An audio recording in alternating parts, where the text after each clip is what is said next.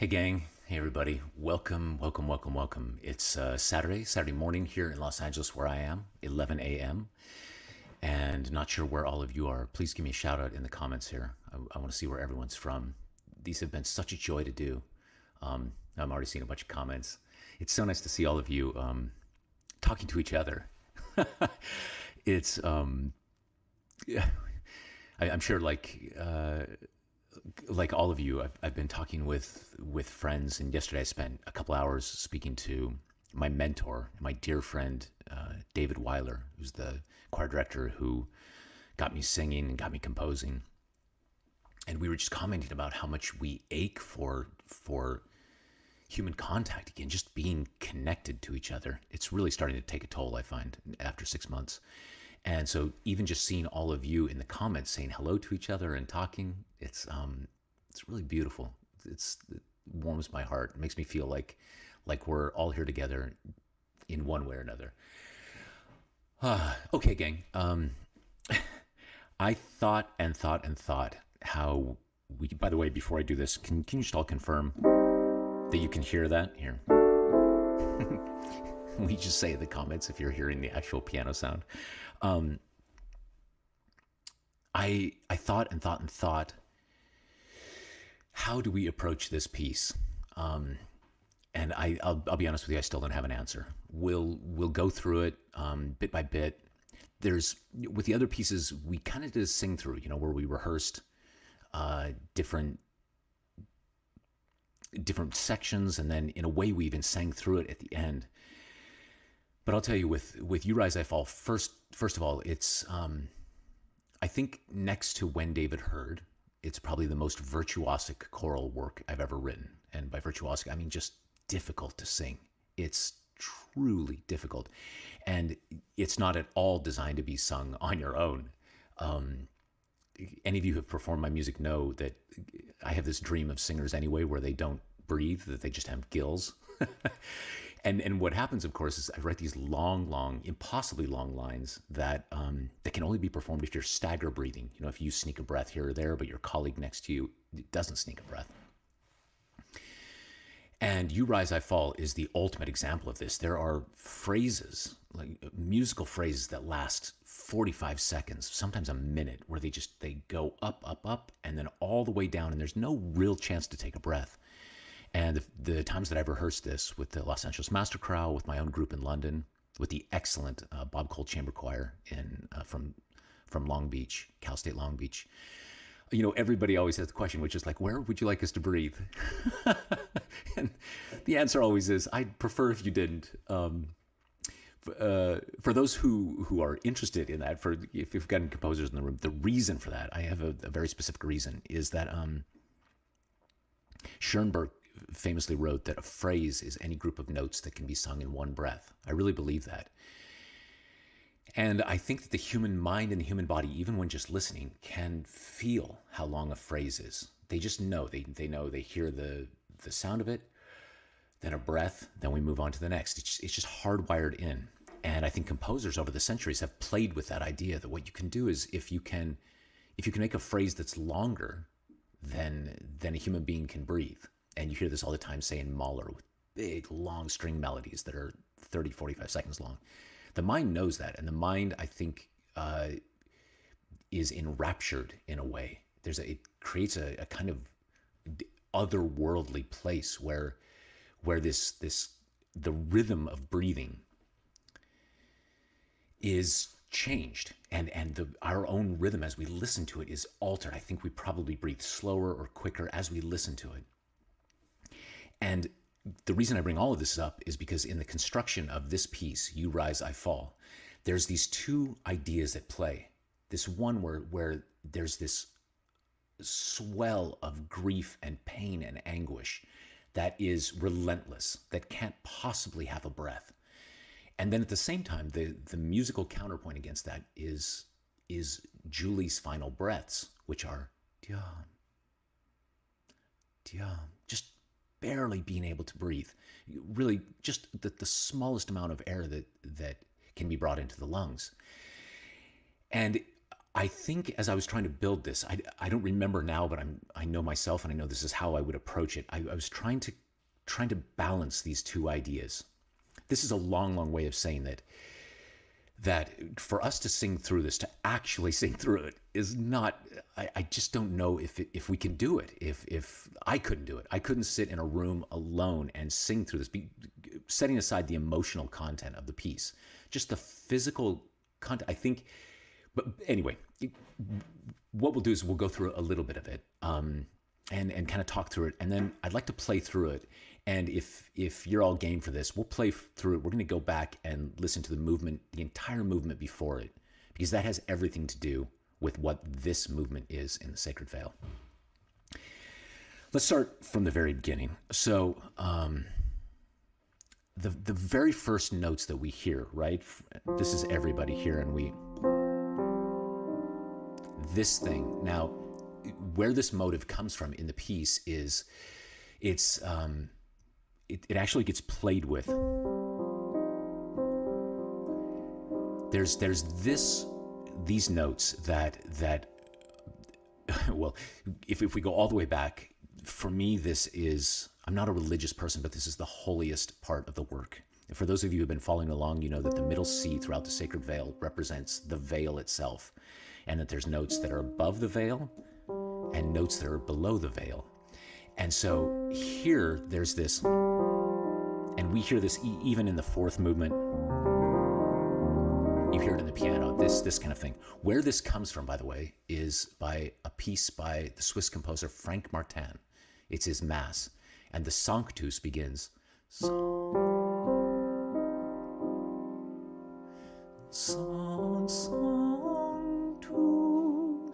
If you don't know this work, The Mass by Frank Martin, it's spelled Martin, Martin, run, don't walk, run to Spotify, to Apple Streaming, wherever you need to, and listen to this piece. I can't tell you from start to finish, it's in my very humble opinion, one of the top 5 choral pieces ever written. And so that quote is very intentional, those notes. And what we hear then is, it slides and gets a little corrupted with that added second in there. But where we first introduce this actual motive is several movements before, when, which movement is it? It's the 7th, the 8th movement, which is called Delicious Times. And Julie is talking, she's writing about how her children,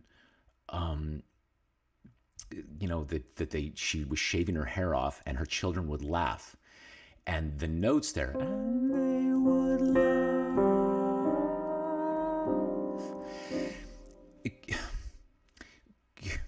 Sorry, I know I'm going to have to go deep into the weeds just to explain this one piece, the You Rise, I Fall. But the idea there then was that in that moment, in this moment where she's being playful and strong and somehow trying to include her children in this impossible journey that she's on, that she talks about them laughing, and there's joy, but it's tinged with not only sorrow, but I would say inevitability. I imagine there's some part of in Julie's writing that she knew. At the very least, she knew that it was a possibility. And so that's what's built into this. And that's why when we hear her first breaths here at the very beginning of this piece, we hear, and then they fall away. And then that expands, right? And then,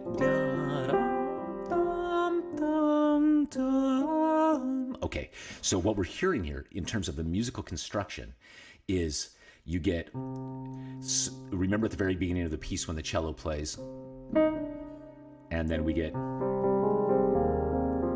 then here, then,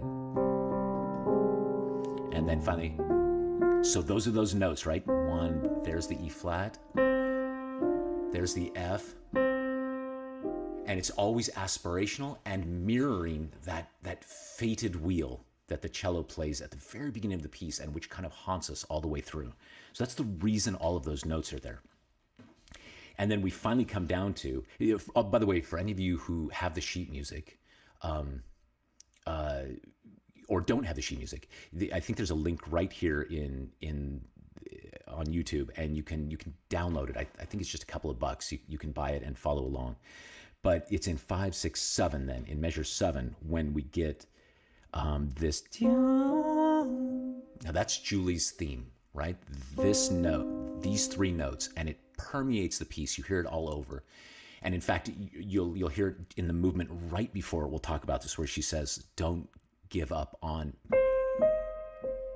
So even in that moment, and then the piano,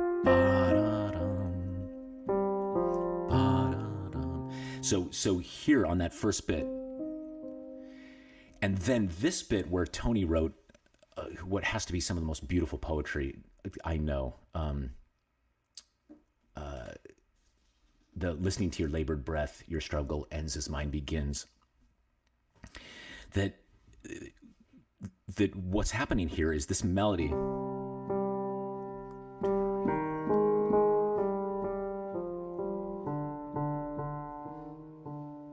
Just simple and plaintive, but that's a direct quote from the very first movement when the choir is singing, "Silent, either in or out of this our fragile, fleeting world." And for me, these 2 ideas were married to each other, that even at the beginning of the story, we know that there's a limited amount of time. There's a finite amount of time. And it's so fragile. And it's this side of the veil, and it's this side of the veil. So what I did with Tony when we were constructing this is I sent him that melody. And I said, "Tony, I need words that fit this exact metrical structure. Not even poetry, really. It needs to be lyrics." And this is what Tony sent back to me, which is just astonishing. By the way, the way this all came about was I wrote the words, "You rise, I fall." I had this idea for the title of it, of that being the title of the piece. I didn't know if I would set those words, but knowing Tony and watching him go through this, I loved the contrast between "You rise" when, you know, that "you rise" bit, which is so healing and warm and like a balm, BALM, that in that moment that Julie released and let go, that's the moment that things turn for Tony, and that the descent into darkness really begins. Okay, so then we get to, I'm really not sure how to rehearse this, gang, especially, I don't even know if we can rehearse it. Why don't I just talk through it and then we'll listen to it, okay? So for those of you who are following along with the music, take a look at measure 116. So as I was saying, well, first, just a reminder that within the Sacred Veil, that there's this endless iteration of the number 3. Things are repeated 3 times over and over and over, and this was very intentional. And it's not just that things are repeated, but then even Julie's motive has 3 notes in it. It also starts on a C, goes up a third, down a third. So you see this all over the place, and we do this with Tony's poetry too. We repeat each of the verses 3 times, and then there's 3 verses, right? So this endless iteration of the idea of a third.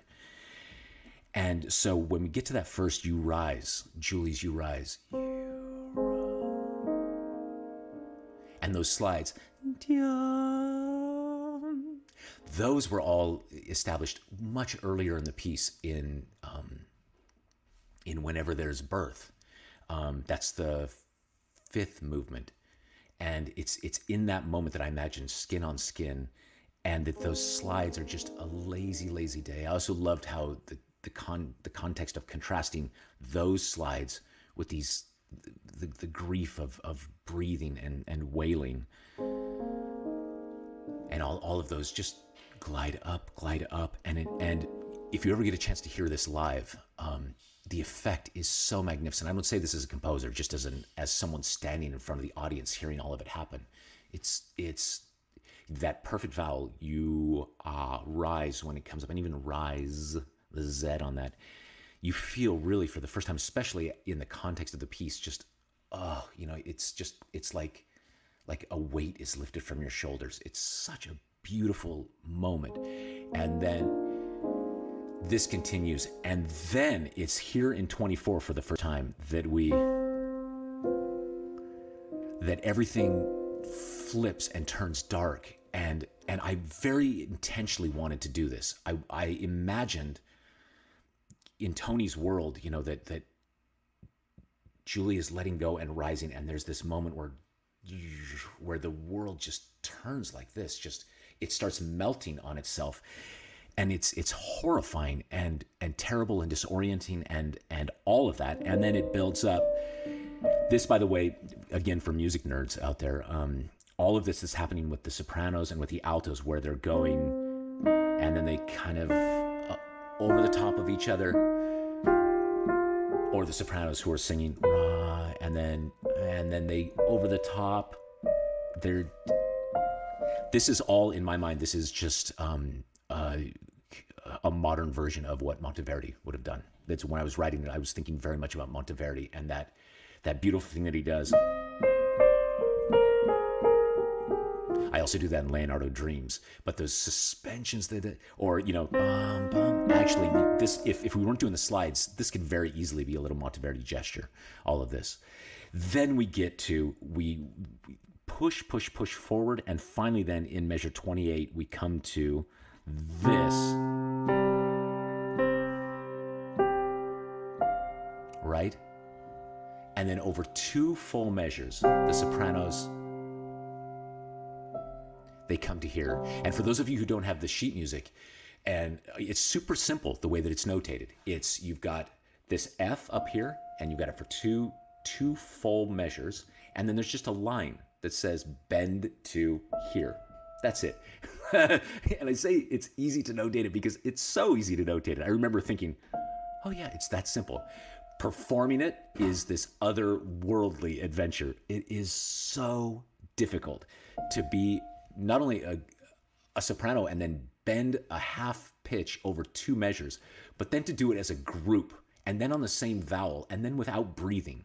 Also because, you come into this, and you've just slowly got to bend. It's way more difficult than it looks on the page.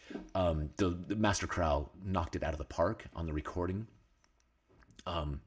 We had a moment during the second performance of it when we were live where, if any of you know what frisson is, right? It's just that those chills up and down your back. And I was conducting, and it was like someone had dumped a swimming pool full of chills on me. Just my entire body was filled with just the sound, the physical sound of hearing that become that thing, right? And then we introduced this and tenors are slowly coming down here,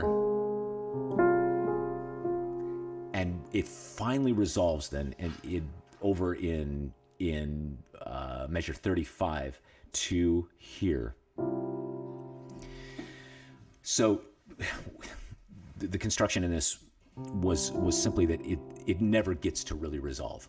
We talked about this in some of the other conversations I've done about this, but the idea of grief or that moment of pain, it's not that in that pain you suddenly get released, like, okay, everything's gonna be okay. I don't think it works that way. I think it's this thing that you learn to live with. You find peace with it, but there's always going to be this splinter under the skin, always. And in fact, the very last chord, right? There's still that fourth in there, even in the midst of a resolution. That sliver is always there.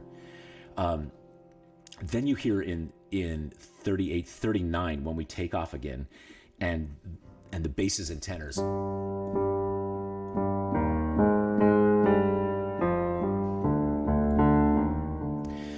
So this was all intentional here to paint Tony as, he's saying fading yet already gone, what calls you I cannot provide. I can really relate to this. I don't know if this is a universal thing, and I certainly don't want to have a flattened view of gender, but I know that for myself as a man, as a husband, and as a father, there's an instinct to provide. it's of course not that mothers don't have that, or not that everybody doesn't have some version of that, but maybe it's even cultural. But it feels instinctual. It feels like I need to provide for these people that are in my family. And Tony, it's so honest when he says that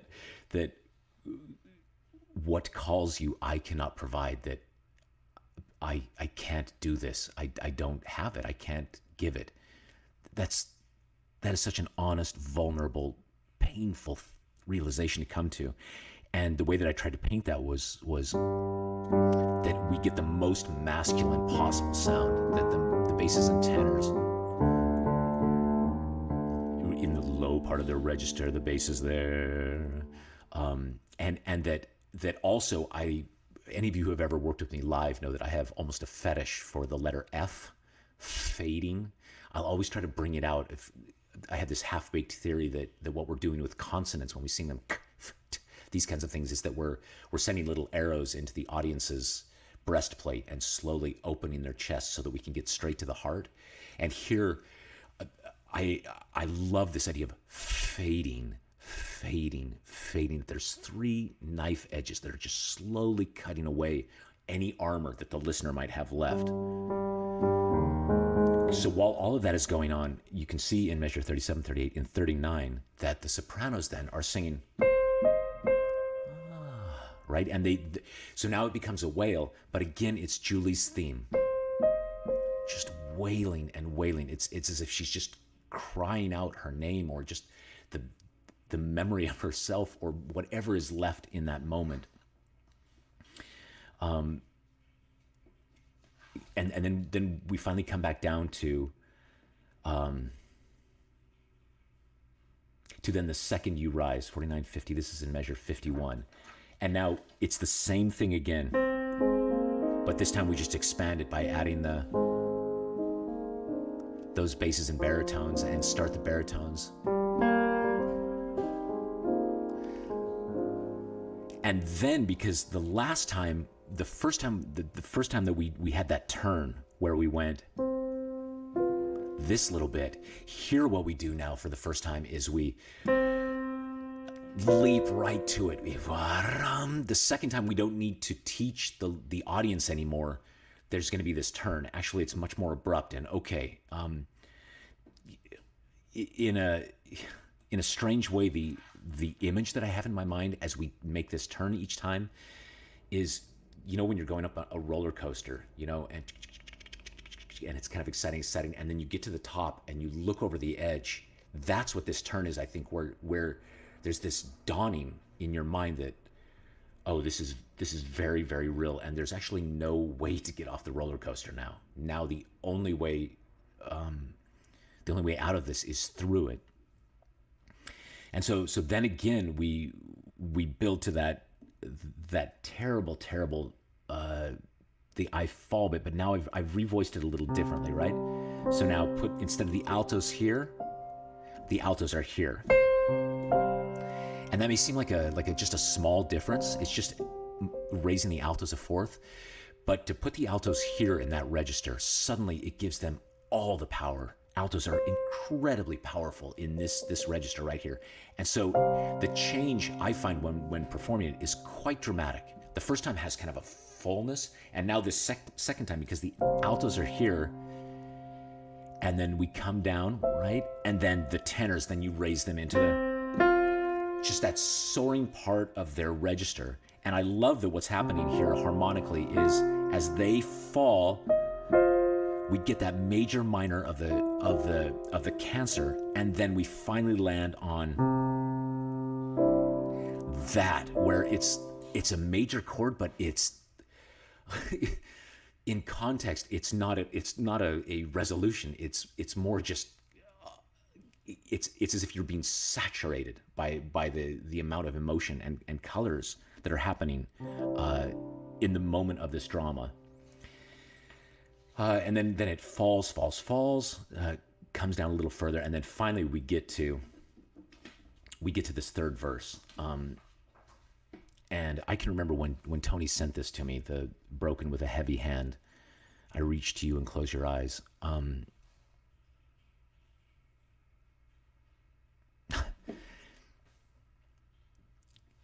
So first, it's just it's just exquisite poetry. It's simple and it says what it is. And Tony and I often joke about poetry that says what's on the tin, right? That okay, here it is. There's no adornment to it. But harder for me was that I knew Tony had actually experienced this, had truly lived this, and he speaks so eloquently about it in public. I don't know how he does it. I don't know how he has found a way to walk with grace through the memory of this moment. But over the years, Tony and I have talked about this actual moment in his life, and him giving me these words and then asking me to set them, or not asking me, just allowing me to set them, I guess.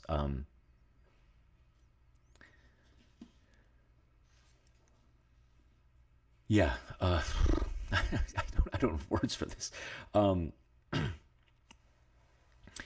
the idea then for me was just to make it as unadorned as possible, right? Also, what we get is the first two verses, even at the beginning when the the basses and tenors are singing, they're singing this, right? But the tenors are holding this note above them.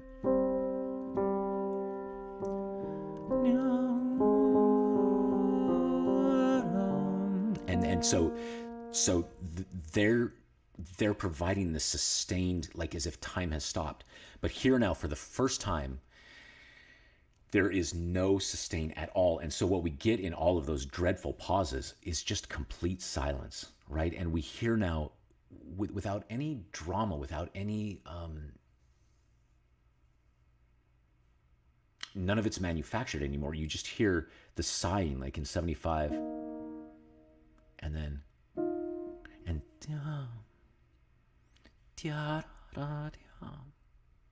there's just these empty silences. And I think those silences last an eternity. It's,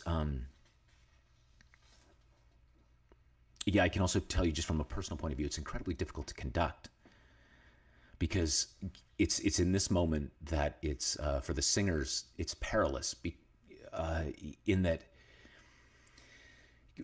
much of singing can be a technical exercise and just trying to sing the notes right and the words right, and you're engaging with the poetry, engaging with the meaning. But in this moment,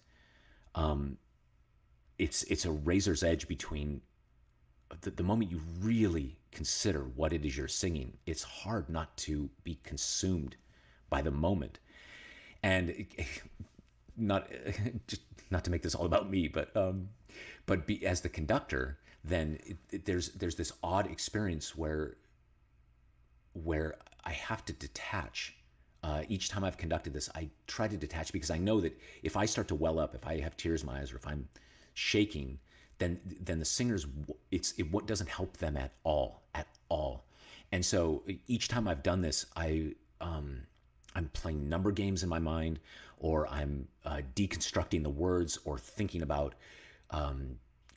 the altos and this and sopranos, just trying to find an intellectual way of being in the moment so that the singers don't have someone modeling for them this actual breaking, because not only do they need it here, but now they really need it, for which is, I think, probably of all the things I've composed, this is probably the most difficult to perform. And this is all of page 124 in the full score, but this is like measures 89 through to the end, basically.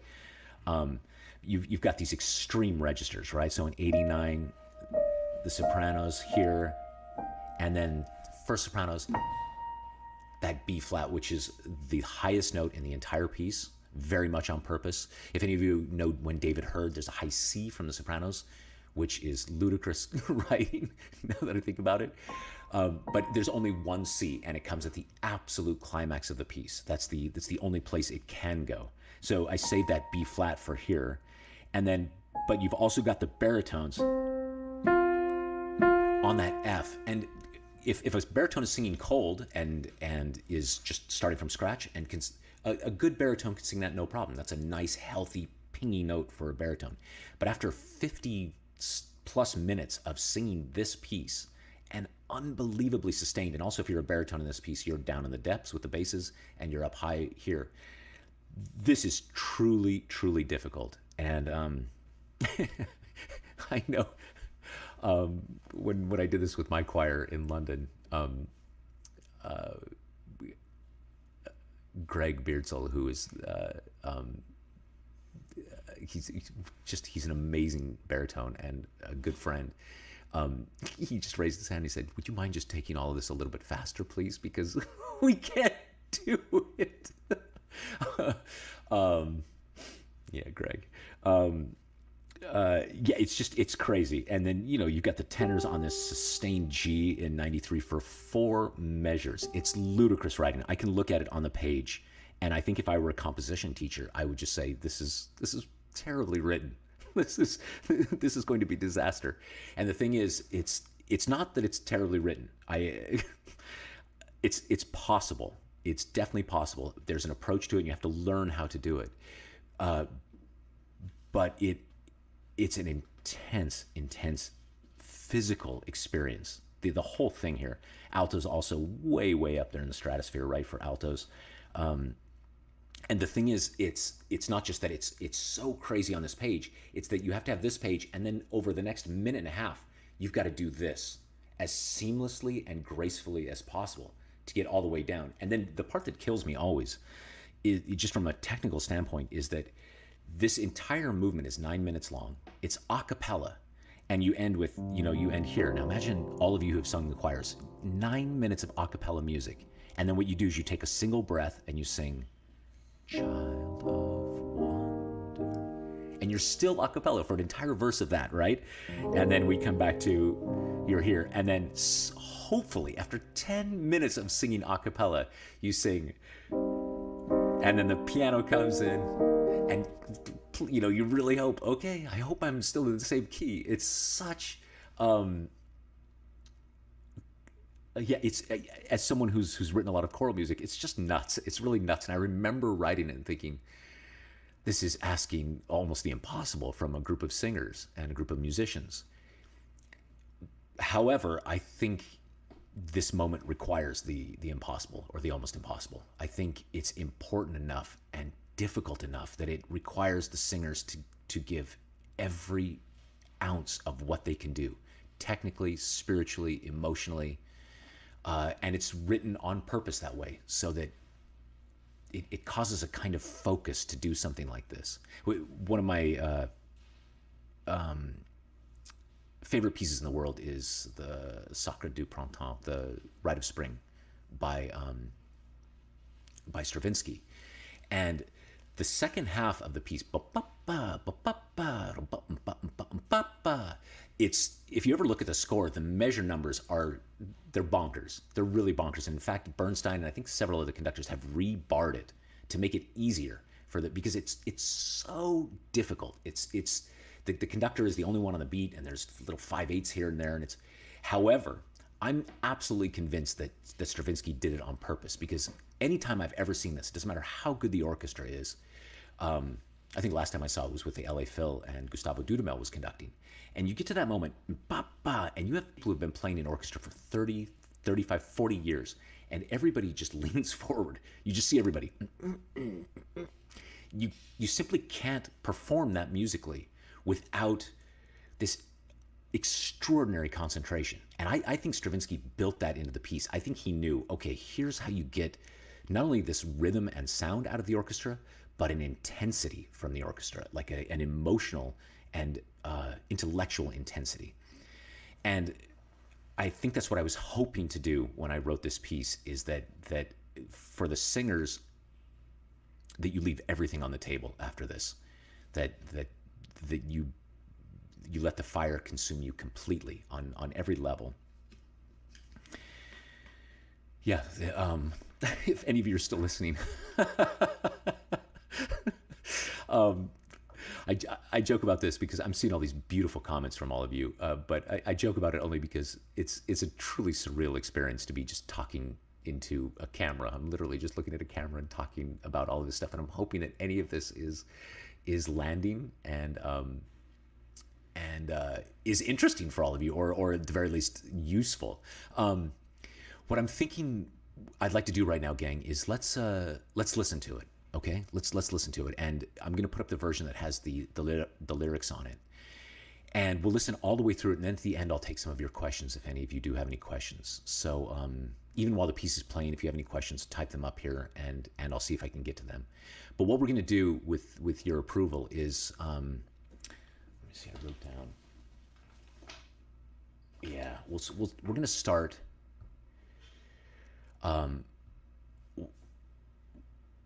We'll start right at the, let's see, do it this way. We're going to start right before the movement that precedes this. So we're going to do the end of movement number 9. Or, yes, we'll do all of movement 10, which is called Pray Hard. And then that's going to take us into movement 11, You Rise, I Fall. And the reason for me is this is really the whole second half of this piece of the Sacred Veil is all one piece. But the setup for this, I think, is essential. That in Pray Hard, you get the ticking again of the clock. And it's Julie's theme again, right? And then when she sings, "I just got out of the hospital tonight and I received some bad news," she's gonna sing that. You'll hear what she's doing is then odd, and then she's doing exactly what the cello does, playing that Fate theme. And then when it turns to major, and she really strongly says, pray hard, pray with me. And the last thing she says, don't give up on me, like we talked before. Then we hear Julie's theme. And I think it's the only way to truly set up You Rise, I Fall. We'll start on the moment here where I quoted Tony. I wrote the poetry for movement 9. But I quoted Tony directly from lyrics that he wrote for me for Leonardo Dreams of His Flying Machine. And it's that lyric, he steals himself, takes one last breath, and leaps. All right, here we go, gang. He steals himself, takes one last breath.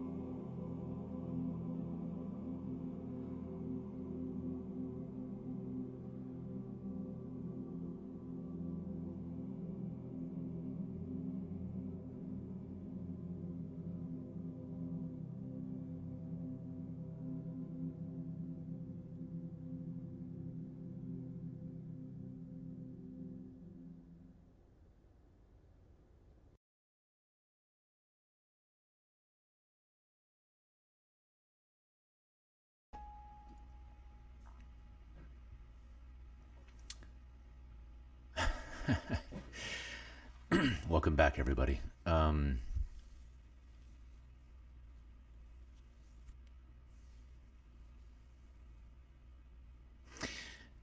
Uh, Real quick, so everybody was incredibly generous and uh, lovely. Wook Chewy, hey buddy, or whoever you are, Wook Chewy, we're happy that you're here. Welcome.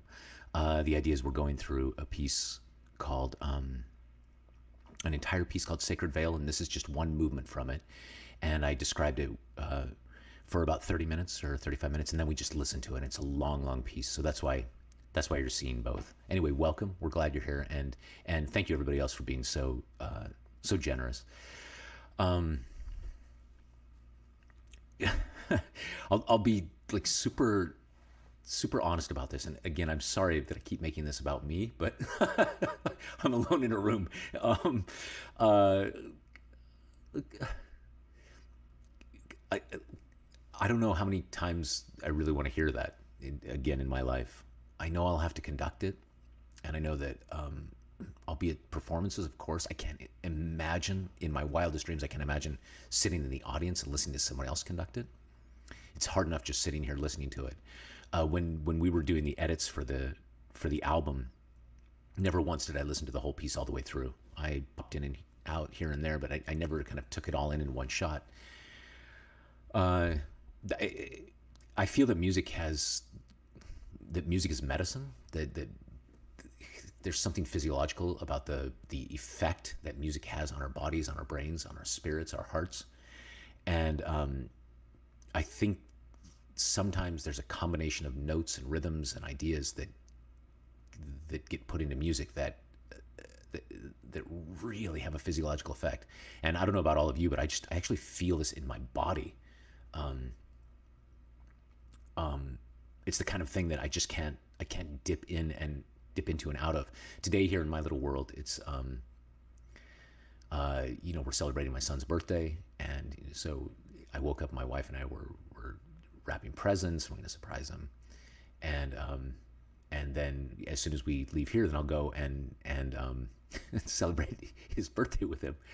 Um, and it's, I think maybe when I was younger, I was able to compartmentalize all this emotional world better than I can now. But now it's to go into this piece and to really talk about it with all of you and to feel it, and also to see all of your comments, and then to just have this experience with all of you, and then to go back to regular life.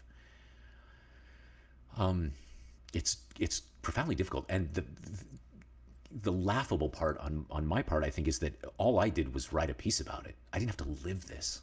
I can't imagine what it is, what Julie and Tony went through, where they lived this every day, and they celebrated birthdays. They made breakfast. They wrapped presents.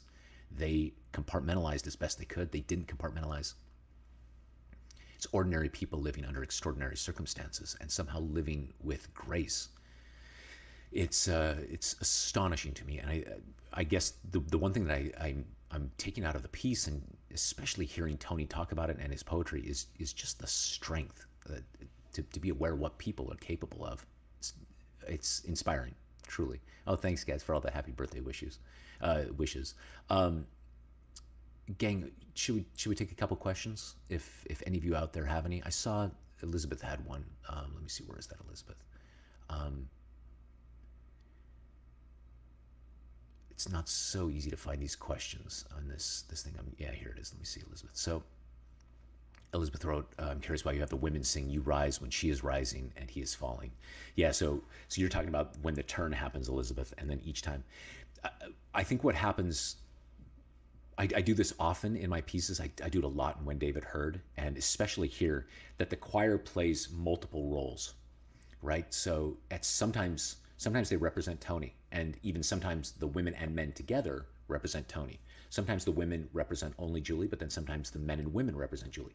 Sometimes the choir is acting as, like at the beginning, whenever there's birth or death, this bit, they're acting as the, like a Greek chorus almost. They're distant from it and preparing the audience.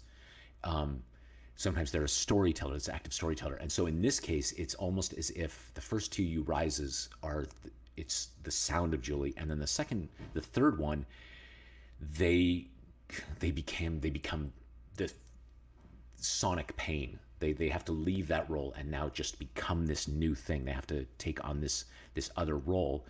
And then ultimately when they hit I Fall and it's coming down, and even though it's Tony's story or Tony's voice at that time saying it, you need all the whole spectrum of voices to paint Tony's emotional world.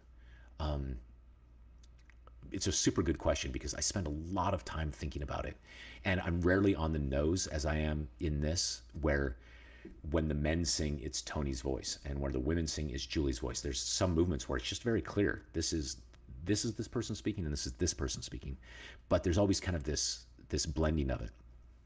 Just to throw this out there, if there's any Hamilton fans like me, nobody does this better than Lin-Manuel Miranda, where in the middle of a single song, it can be he can be talking about himself, or she can be talking about herself, and then suddenly becomes a narrator to a scene, then suddenly is talking about a narrator almost in a historical sense. The chorus is part of the action, their Greek chorus, their characters. There's just like almost every sentence, there's this dance between which perspective we're hearing from. I find that really interesting. Let me take a look at some other questions here. I'm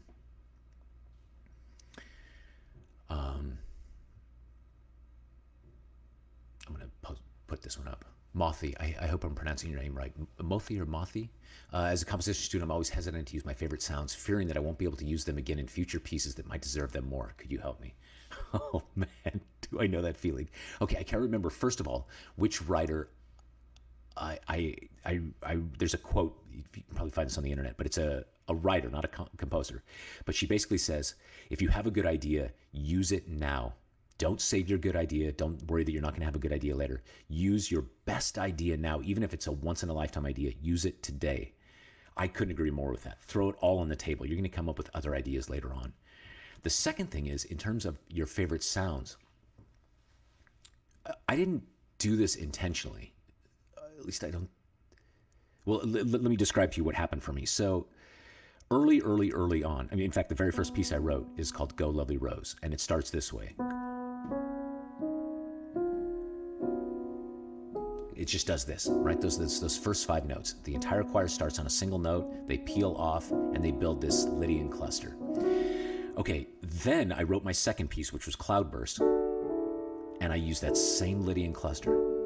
But now I added that 7th to it, and this was just me playing with this emotional, could I find a chord like this that sounds like beauty, and mystical beauty is what that sounds like to me. And then the same thing in Rain, but then, if you add a note, it sounds like wonder and awe at the same time as that mystical beauty. Then what you do is, once you've got that language, then you can quote yourself for the rest of your life, because now that means something deep, deep, deep to you. So for instance, in Water Night, the choir sings Eyes of Dream Water. Eyes of Dream. Oops, where is it? There it is, Dream Water. We're in this key, Dream Water. So that chord on Dream Water is exactly the same chord as the Cloudburst chord. And so it's Dream Water. It's about water mysticism. So you come to that in another setting. You say, I already have a word for that. I have this sonic word for that. I'll use that there. And then what you start doing is you start building a style and a language year upon year upon year. And at least in my own world, I probably have 3 or 4 dozen different musical words or concepts that I use all the time, and that I quote myself and use here and there, and it can really build a coherent worldview. So not just piece by piece by piece, but actually then, because you're a beginning composer, 10 pieces from now, you'll be able to look back and go, oh yeah, this is actually how I see the world. I can hear it in there. So don't be afraid of that at all. I think it's a strength. Quote yourself for the rest of your life. What a genius. Thanks, Yash.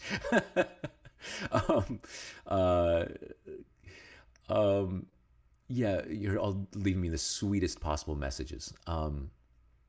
Leah wrote, Eric, I had the honor of meeting you and being conducted by you 2 years ago at Carnegie Hall. Best experience of my life. Yeah, it's, boy, don't you miss singing together, Leah? oof, I will really, really rejoice.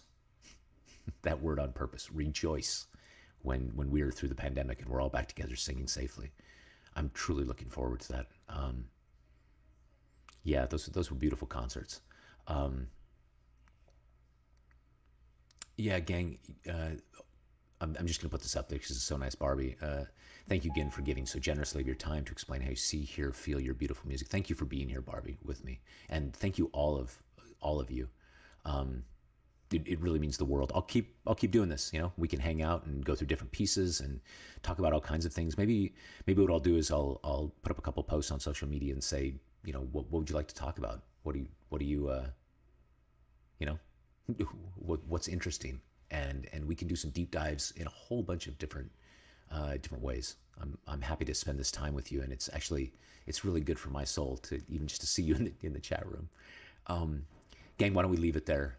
Have a beautiful, beautiful Saturday. A beautiful here in the States. It's Labor Day weekend, so we've got a 3-day weekend. If any of you still have jobs, um, be well, be safe, be smart. Yeah, if you're going to go out, just be incredibly careful around people. Wear a mask. Um, Thank you all so much for being here, and take care. We'll see each other soon.